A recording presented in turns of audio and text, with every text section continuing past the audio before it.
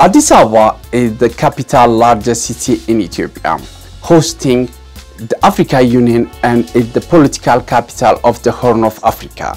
Addis Ababa is undisputed the diplomatic capital of Africa, only after New York and Geneva, the third largest diplomatic mission in the world.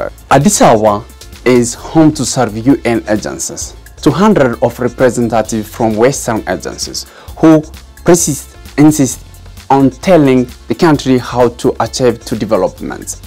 Western media yet continue propagate quotes in the city, whereas the city enjoys peace and calm. Defending the sovereignty, territorial integrity and independence of member states must be collective efforts of all Africans.